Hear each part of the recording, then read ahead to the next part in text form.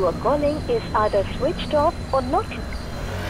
உன் பேர் என்ன? சிவா சார், நான் கொஞ்சம் அர்ஜென்ட்டாக போகணும் சார், தயவு செஞ்சு ப்ளீஸ். வண்டி நம்பரு? TN09CF1730. பைக்கை ஸ்டேஷனில் வாங்கிக்க.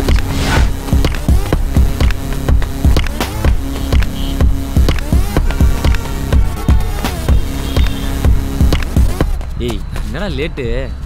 போலாமா? ஏய், என்னடா ஆச்சு? வர வழியில் ஒரு ஆக்சிடென்ட். நான் ஆக்சிடென்ட்டா? ஒன்றும் இல்லைல்ல.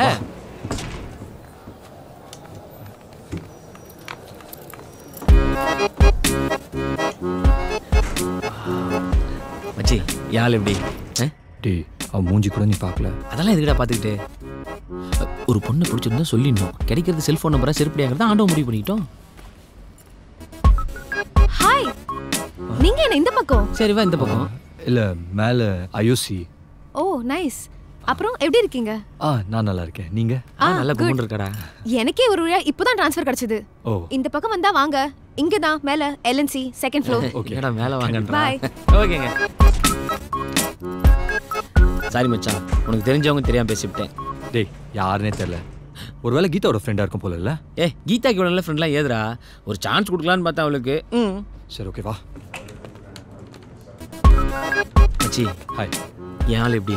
டேய், பேசாம போய் உட்காரு. Please wait sir. தேங்க்ஸ். டேய், இப்போவாது சொல்றா, எதுக்குடா எங்க கூட்டு வந்திருக்க?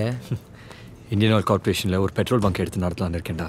டேய், எனக்கு தெரியாம இத்தனை கூட எங்கடா பதுக்கி வச்சிருந்த? டேய், என்கிட்ட ஏதோ ஒரு காசு. அப்பாவோட ஃப்ரெண்ட் ராம்நாதன் இருக்காரு. ஷோலிங் நல்லூர்ல 2 கிரவுண்ட் இடம் கொடுக்குறாரு. 20 வருஷம் லீஸ் தான், எப்படியாவது மேனேஜ் பண்ணிக்கலாம். அதுக்கும் என் மற்ற செலவுக்கெல்லாம் சேர்த்து பேங்க்ல ஒரு லோன் போடலான்னு இருக்கேன்டா. ஏண்டா, லேண்டும் உந்து இல்லை, காசுக்கும் பேங்க்ல லோன் போடலான்ற எல்லாம் ரிஸ்கா தெரியல உனக்கு? ரிஸ்க்னு பார்த்தா எல்லா பிஸ்னஸ்லையும் தான் ரிஸ்க் இருக்கு. என்ன பண்ணுறதுன்னு தெரிலடா. சர்ஜரிக்கு கிட்டத்தட்ட 75 லட்சம் ரூபாய் செலவாயிடுச்சு. அப்பா VRS வாங்கி, அதுவும் பத்தாம அங்கே இங்கே கடனை வாங்கி, ஒரு வார்த்தை கூட சொல்லடா என்கிட்ட. இது எல்லாத்தையும் அவன் குழிய வச்சு கஷ்டப்படுறாங்க. இது எல்லாத்தையும் மாதம் மாதம் சம்பளத்தை வாங்கி தான் கட்டணும்னா சத்தியமாக என்னால் முடியாது. சரிடா, திடீர்னு உனக்கு பொறுப்பு வந்துருச்சுங்கிறதுனால பேங்க்ல லோன் கொடுக்க மாட்டாங்களே? அது எனக்கும் தெரியும். நான் ஏற்கனவே பேங்க்ல பேசிட்டேன்டா. சூப்பர் மச்சி, பிசினஸ் மேன் ஆயிட்ட. அப்படியே 5 காத்தமனா செட்டில் ஆயிடு. டேய், நீ வேற சும்மாறா. அப்படி இல்ல மச்சி, அவங்க கூட ஆட்ல நடிச்சு டக்கரி டக்கர் டாப் டக்கர்னு டிவியை திறந்தாலே வா மூஞ்சி தான் வரணும். ஓகே சரி, ட்ரீட் எங்க? ட்ரீட் தானே வெச்சா போச்சு. ஆட்டோ போலீஸ் ஸ்டேஷன்ல பைக் இருக்கு, போய் எடுத்து வந்து ட்ரீட். ஏய், போலீஸ் ஸ்டேஷன்ல போனா எங்க வீட்ல திட்டுவாங்க, நான்லாம் போக மாட்டேன். சரி போடா. டேய், சொன்னா கேளுடா. டேய், நீ என்னன்னா மாட்டி விடுற? ஐயோ.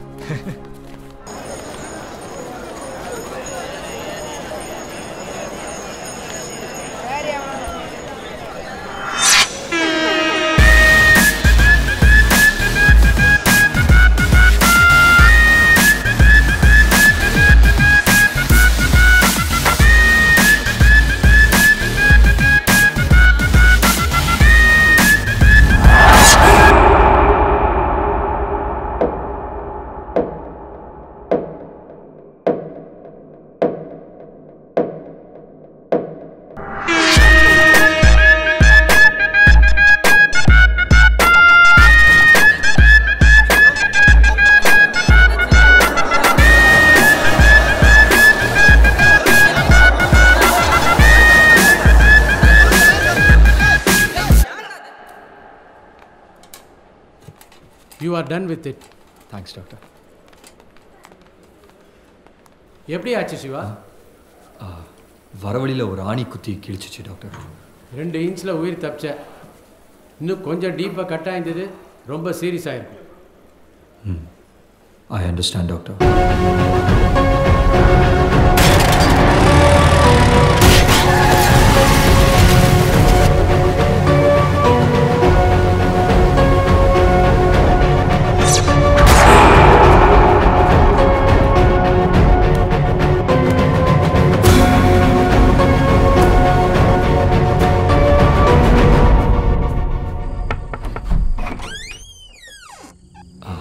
சிவா, சாரி உங்களை இந்த நேரத்தில் டிஸ்டர்ப் பண்ணதுக்கு. பரவாயில்ல, உள்ள வாங்க.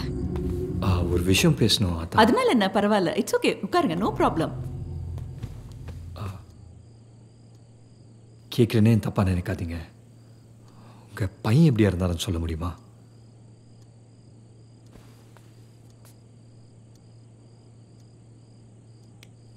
அவர் என் சன்னே இல்லை. இன்ஃபேக்ட் அவர் பேர் கூட என்னன்னு எனக்கு தெரியாது. ஒரு ஃபங்க்ஷனுக்கு போயிட்டு திரும்பி வரும்போது ரோடு ஓரத்தில் அடிபட்டு கிடந்தாரு. எந்த வண்டி அவரை இடிச்சிட்டு போச்சுன்னு யாருக்குமே தெரியல. ஒருத்தர் அவருக்கு ஹெல்ப் பண்ணல. பாவம் அப்படியே ரோட்ல கிடந்தாரு. தலையில எல்லாம் ஒரே ரத்தம். அப்படியே என் கார்ல தூக்கி போட்டுட்டு பக்கத்துல இருந்த ஹாஸ்பிட்டல்ல சேர்த்தேன். அவர் கோமா ஸ்டேஜுக்கு போயிட்டாரு. அவர் எப்பவாவது சரியாயிடுவாரு. அவரை பத்தின டீட்டெயில்ஸ் தெரிஞ்சுக்கலான்னு பார்த்தேன். ஓ, அந்த கேஸா? ஆமாம், அதுக்காக நீங்கள் எதுக்கு இவ்வளோ தூரம் வந்திருக்கீங்க? கம்ப்ளைண்ட் கொடுத்தோமா, ஃபார்மாலிட்டிஸ் முடிச்சோமா அப்படின்னு போய் உங்கள் வேலையை பாருங்கள். சார், அந்த பையன் உயிருக்கு போராடிட்டு இருக்கான். இன்னும் அவன் யாரு என்ன ஐடென்டிட்டியே தெரியல. முதல்ல நீங்கள் யார்? உங்களுக்கு எதுக்காக நான் பதில் சொல்லணும்? சமூக சேவகி, பேர் கௌரி திருச்செல்வன். ஓ, சமூக சேவகின்னா உங்கள் வீட்டில் யார் சேவகம் பண்ணுறாங்க? அதுக்கெல்லாம் வீட்டில் ஆள் வச்சுருப்பீங்கல்ல?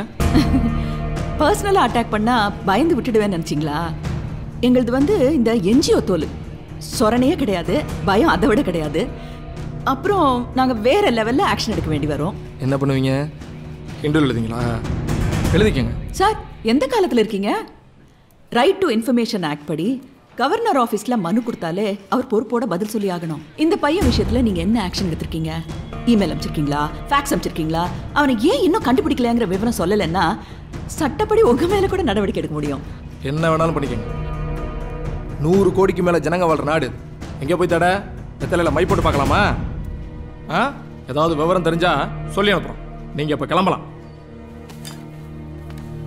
அன்னைக்கு ஒரு உயிரை காப்பாற்றுறதுக்காக கொஞ்சம் கூட யோசிக்காமல் ரெஜிஸ்டரில் கழுத்து போட்டேன். உங்கள் ஆக்சிடென்ட் பற்றி டாக்டர் சொன்னார். ஒரு கவர்மெண்ட் ஹாஸ்பிட்டலில் மார்ச்சுரியில் யாருமே கிளைம் பண்ணாத அனாதை பணமாக எரிஞ்சு போகிறத விட உங்களுக்கு பெனிஃபிட்டாக இருக்கட்டுமேன்னு அவரோட அம்மா நான் தான் யோசிச்சு இன்னொரு கையெழுத்து போட்டேன். ஏன், என்னாச்சு? யாரும் நான் தான் அவரை நினைச்சு என்ன கொலை பண்ண பார்க்குறாங்க. இதெல்லாம் பார்க்கும்போது அவருக்கு நடந்தது ஆக்சிடென்ட் இல்லை, மர்டர்ன்னு தோணுது. மர்டரா? ஐயோ, உனக்கு ஒரு முகத்தை கொடுக்கணும்னு நினைச்சேனே தவிர அந்த முகத்துக்கு பின்னாடி பிரச்சனை உன் தலையில விழும்னு நான் நினைச்சு கூட பார்க்கல. நான் என்ன செய்யணும் இப்போ? இதை பாருங்க, உங்க மேல எந்த தப்பும் இல்லை. அவரை பத்தி எதனா தெரிஞ்சா என் ஃபோன் நம்பர் உங்ககிட்ட இருக்கு, இன்ஃபார்ம் மட்டும் பண்றீங்களா? நிச்சயமா நிச்சயமா. எனக்கு என்ன சொல்றது, ஜாக்கிரதையா இருப்பா.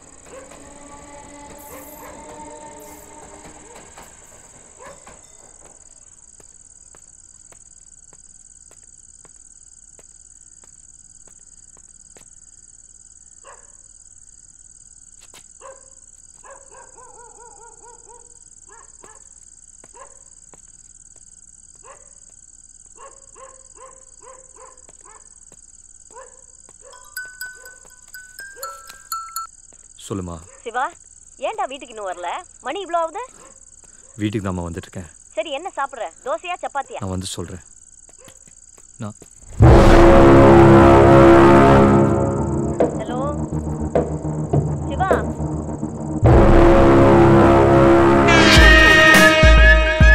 சரி வீட்டுக்கு வரதுக்கு எவ்வளோ நேரம் ஆகும்? அதையாவது சொல்லு. நான் சொல்றேன்.